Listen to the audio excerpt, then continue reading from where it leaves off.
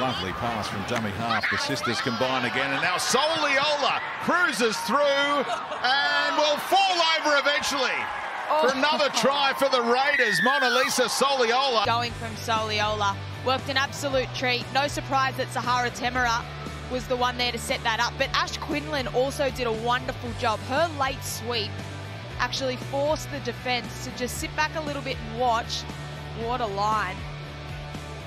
Now, I thought she needed to give that, but just watch her legs. They just never stop, very determined. And she was able to get another 4 points for the Raiders. Great attack. And the lead-up play too, you just saw their run shape that they have. Every single play I've looked, when they've looked the most dangerous, they've had really good run shape.